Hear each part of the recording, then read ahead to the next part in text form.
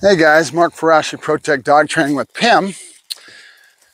And he's my special little pandemic dog. We haven't had the chair out here before, so that's kind of cool. He's just checking it out. All right, so I wanted to kind of overview what we've got going on with Pim, and I've talked about it before, just so you know, and then go over some of the key points and things I'm going to do, and I am doing, to try to get him to come out of the situation. He was a pandemic lockdown dog, so his owner had him in the backyard, no telling what they went through with the COVID situation, but he got stuck in the backyard.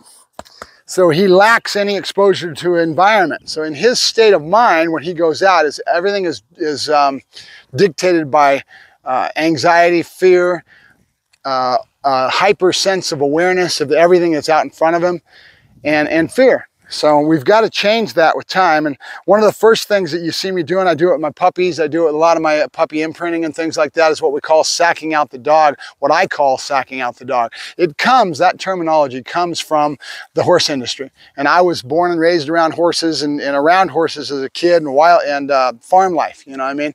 I grew up in a very rural area and got to experience a lot of things that are just like I am now, way out in the boonies. Right, I'm used to this. This is where I'm comfortable.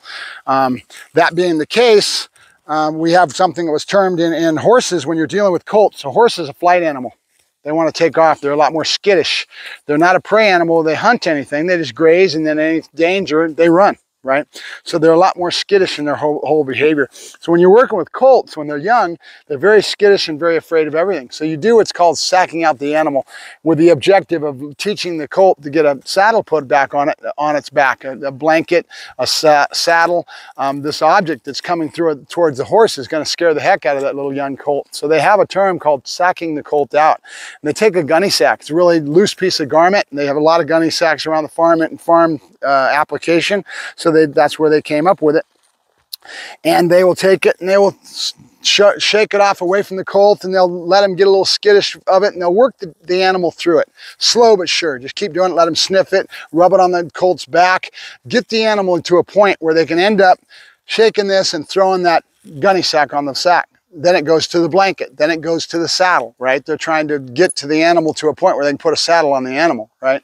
So they call that stage sacking the horse out. They do it with wild animals as well. Good boy, good. You want some? You want some? So that being the case, that's where the term comes from that I use, called the sacking out the puppies, sacking out a dog. This is what we're doing with him.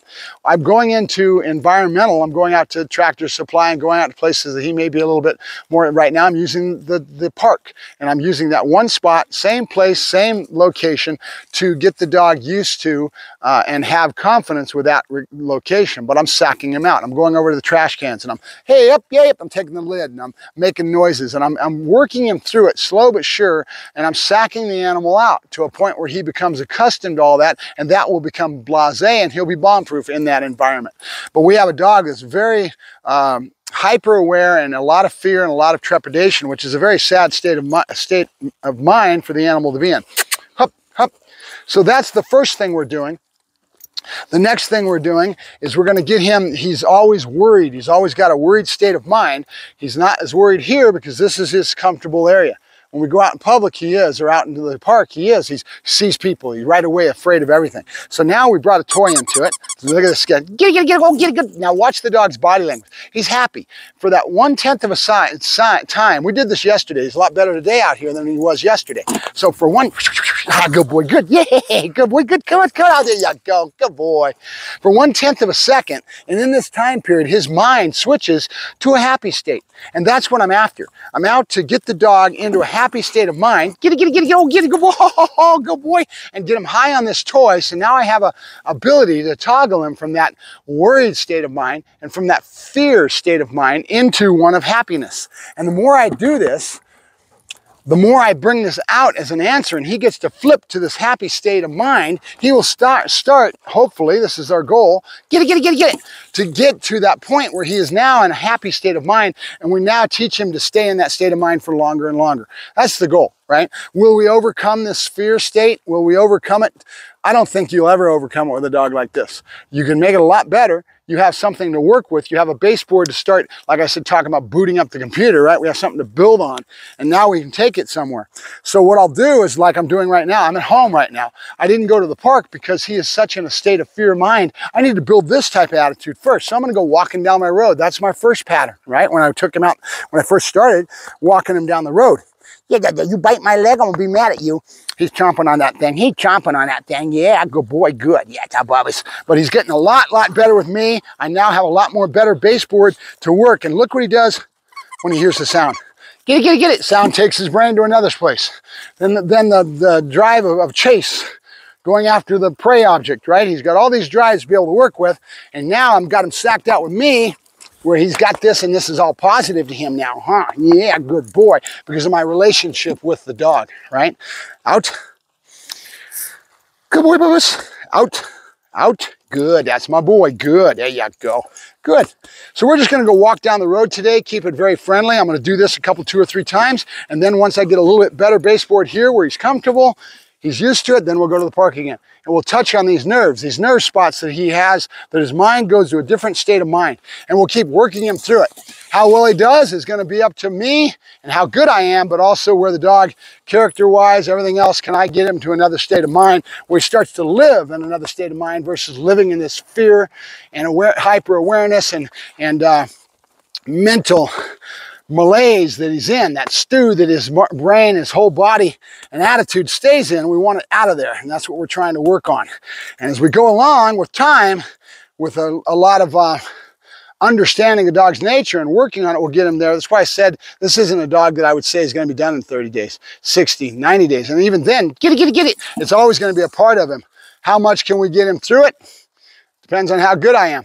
And I think taking him up and drive towards bite works would be another thing to get him through some of this. It's going to take some work there. He's going to have to do the bite work with me and be going in the sleeves. Got to be a game. Yeah, good boy. Go boy. Good. Yeah. I want him touching my body. I want him to feel confident that I'm not going to correct him when he's here, right? Because I want him up, and I always do my training center mass, right? So we're going to take this into sleeves and some other things. Right now, we're just trying to get him to a point where he starts to chill out a little bit. His frame of mind, his whole state of mind goes from that one of fear and trepidation and over-encompassing awareness of the environment that freaks him out and takes him to a different place. And that's why I'm letting him experience this here. Good boy, good. Yeah, look at him. I'm loving this. He's getting a lot better with this relationship with me. And this is what it's all about. This is the crux of everything, because this is what's going to take him through, teaching him that I've got him. I'm there for him. Good boy, good. Get it. Go, get it, boy. Yeah, good boy. Good boy, good. That's my boy. Yeah, you good boy. Good. You good boy. Are you good? Huh? Yes, you are. I'm loving what I'm seeing here. Remember, guys, in the end, no matter what you're doing with training, everything starts with a relationship, right? It's real important. All right, I'll let you guys go. Mark Ferrasci, ProTech Dog Training. Trying to do as I normally do, yak the screen to show you some things so you learn and grow. Talk to you later. Bye-bye.